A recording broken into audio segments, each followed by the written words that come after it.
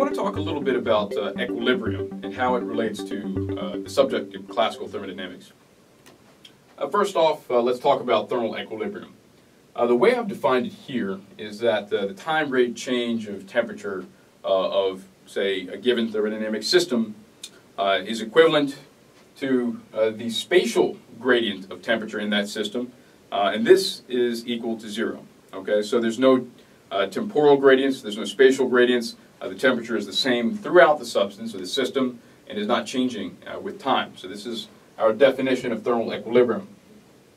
And as a side note, this can lead us to what's called the Zeroth Law of Thermodynamics, so prior to the first law, where, say, we have a system A that's at a temperature T, okay, but it has no temporal gradients, no spatial gradients, so uniform and not changing with time.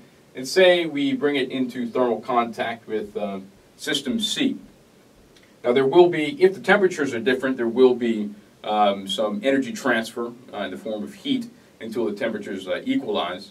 But once they do reach some equilibrium, there will no longer be any spatial gradients or temporal gradients between A and C. They'll be in thermal equilibrium with one another. Now, say I perform a completely separate experiment on the opposite side of the globe and have a system B, and then bring it into thermal contact with C.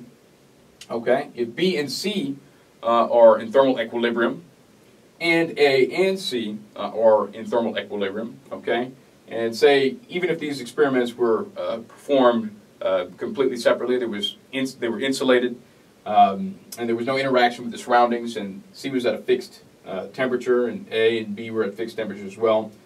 Well, if A and C are in thermal equilibrium and B and C are in thermal equilibrium, we can infer from that that A and B are in thermal equilibrium, and hence they're at the same temperature.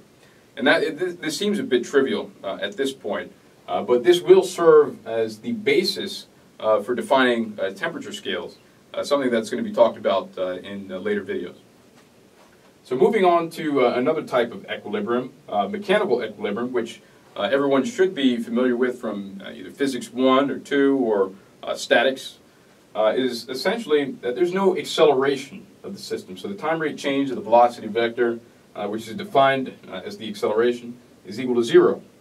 And from this we can infer that there is no net force acting on the system, and hence the system is either at rest or moving at a constant speed. Now, if we have a particular system that we're analyzing during this course, and it's in both thermal equilibrium and mechanical equilibrium, the two types that we'll be considering, and say, you know, the problem statement or even prior somewhere in the textbook says, you know what, we can assume that all other types of equilibrium can either be neglected or these types of equilibrium do exist for the systems that we're analyzing. Then together, these equilibriums allow us to define a thermodynamic equilibrium for our system. And with thermodynamic equilibrium, we're able to define what's called a thermodynamic state using thermodynamic properties. And this is very important in terms of building your intuition as we move from the course, because what we're going to be doing is analyzing systems that start in an equilibrium thermodynamic state, that are perturbed from that equilibrium and then arrive at a new equilibrium state. And using information about, say, the end states, we can calculate what happens in between. Or if there's some information about an initial state and what happens in between, we can calculate the end state. There's all sorts of variations on this theme. But we need to understand what equilibrium is and how we move from one equilibrium to another type of equilibrium. And so what I've drawn on the side here is just an example using a ball supported by different geometric structures within a gravitational field to illustrate different types of how we can perturb a system or different ways we can perturb a system from equilibrium. In this case, mechanical equilibrium. So initially the ball is in mechanical equilibrium with the structure. Say it's got a weight, vector pointed down, and there's going to be a normal force pointing up. So in the y direction, it's stable, and the sum of the forces in this direction is 0. Therefore, it's stationary. But if we perturb the system, say left or right, and where there's no support, the way I've drawn this, it's never going to reach a new equilibrium. So it's never going to find a location where the forces are going to be equal to 0 again. Here's an example of what's called neutral equilibrium.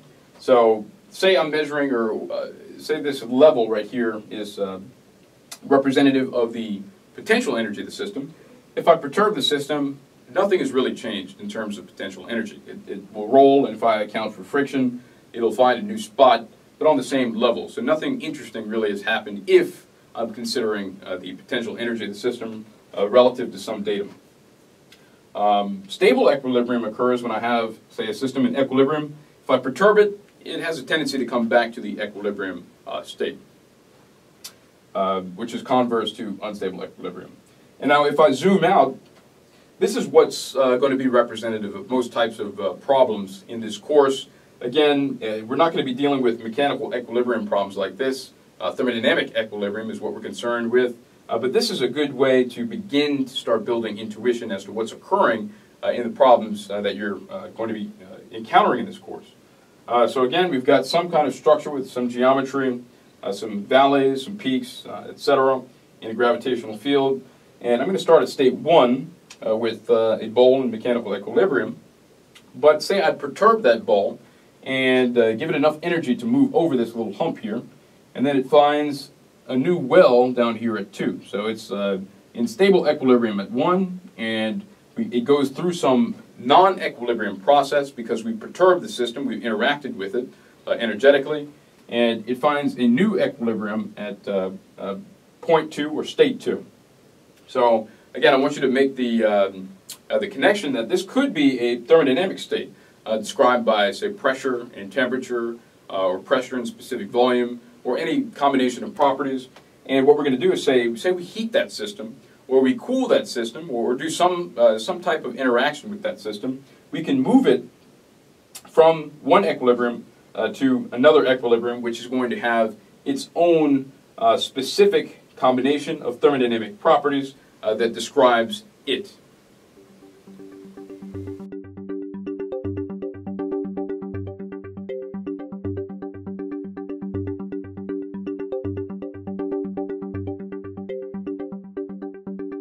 The Teaching Center, UF's Learning Resource Center.